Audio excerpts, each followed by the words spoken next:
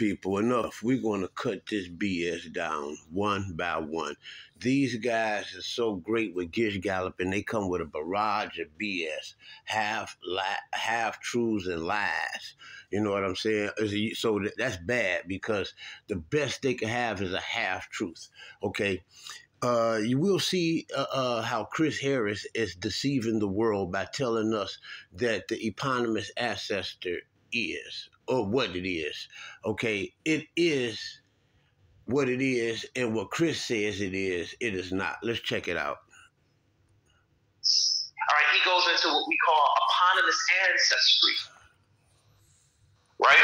Eponymous ancestry is a fake genealogy. That's all it is. That's all eponymous ancestry is. Okay. He said eponymous ancestry is a fake genealogy. That's all in totality that it is. Let's see, is Chris Harris telling the truth or not? This is eponym from Britannica.com. It says eponym, one for whom or which something is or is believed to be named. One for which or whom something is believed to be named. Basically, it is an eponym is someone which something is named after, basically.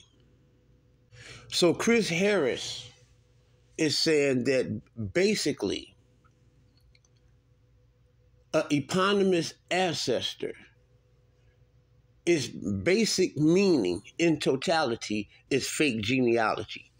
When you're reading a definition and you know how to find the main idea, the subject and the predicate,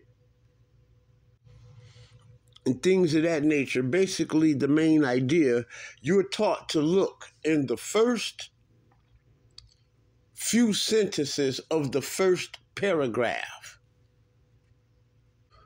So the main idea here for eponym is one for which or whom something is or is believed to be named.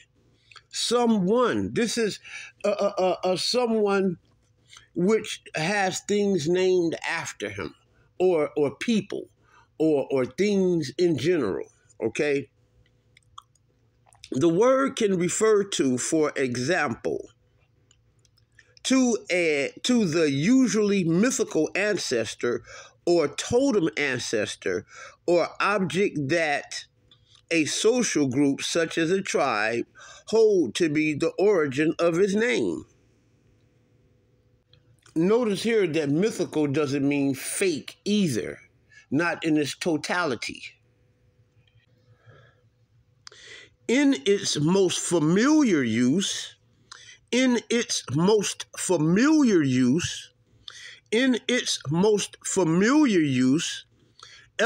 denotes a person for whom a place or thing is named. In its most familiar use, like I just stated, eponym denotes a person for whom a place or thing is named, as in describing James Monroe as an eponym of Monrovia, Liberia. Okay? So he's basically telling you that James Monroe is an eponymous ancestor. He is an eponym for which there are names and places, names of places and things and people after him. A derivative adjective is eponymous. An eponymous hero of the work of literature is one whose name is the title of the work, because the work is named after the hero, whether it's real or fake, whether it's mythological or whether it's historical.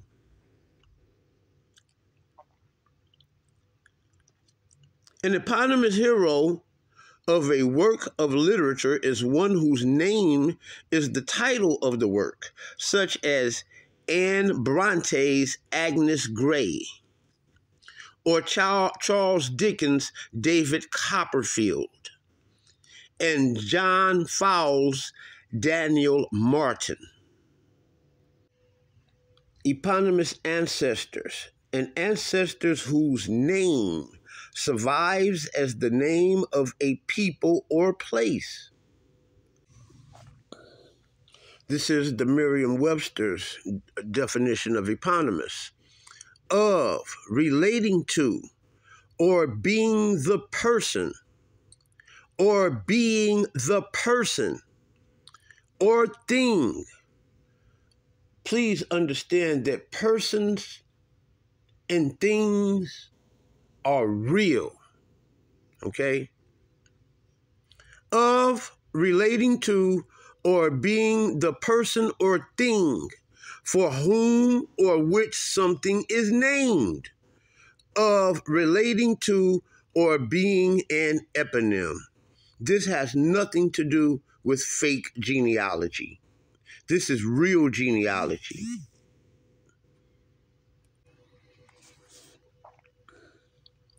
It is no coincidence that eponymous has to do with naming. It comes to us from the Greek adjective eponymos, which is itself from onyma, meaning name. You hear the word name, oponymos, and anyma, your name. Anima has lent its name to a number of English words, including synonymous, pseudonym, and anonymous. Traditionally, an eponymous person or thing, an eponym, might be a mythical character or totem believed to be the source of a clan's name. But today, however, eponymous more specifically refers to such individuals as the front man of Theo's Trio or the owner of Sally's Restaurant. Theo and Sally, respectively, of course. The things that are named for such name providers are also eponymous. For example, we can speak of the eponymous Ed Sullivan Show as well as the eponymous Ed Sullivan. Both are real things, documented in history as real things. It was a real show, and Ed Sullivan was a real man, and they both were real. So, eponymous ancestor has nothing to do with fake or genealogy. For here, the word eponym, we see that both show and Ed are eponyms. Ed Sullivan Show and Ed Sullivan are both eponyms, and they both are real things. It's sad to me how people speak such ill, misinformed information to black people. That tells me how much these people respect you as the audience. This tells me that he thinks that you are very, very stupid to where he have to explain to you what these words is. And if he must explain to you what these words is, then he also should go ahead and mislead you. Because you deserve to be misled, because you should know what these words mean. This is why the Bible says that the liar hates the one who he lies to. The people who the liar lies to, that liar hate them people. As we can look at Bible Hub 26 and 28, you got all of the translations right here. But since King James is the one that you most likely use, King James Bible say, a lying tongue hateth those that are afflicted by it. and a flattering mouth worketh ruins. It's a real big problem when someone says something and you go back and research what they say and the evidence does not reflect what these people are saying. That's called miseducation. That's called misinformation. That's called misleading, and it is called misguidance. It is also called deceptive. Deceptive. This is the Oxford Language Dictionary. Giving an appearance or impression different from the true one. Misleading. Illusory. Elusive. Chris Harris. Now let's watch Chris Harris become deceptive and elusive to us. Misleading as black people. He's really doing a good job at giving you a vision of what it is he's getting ready to present.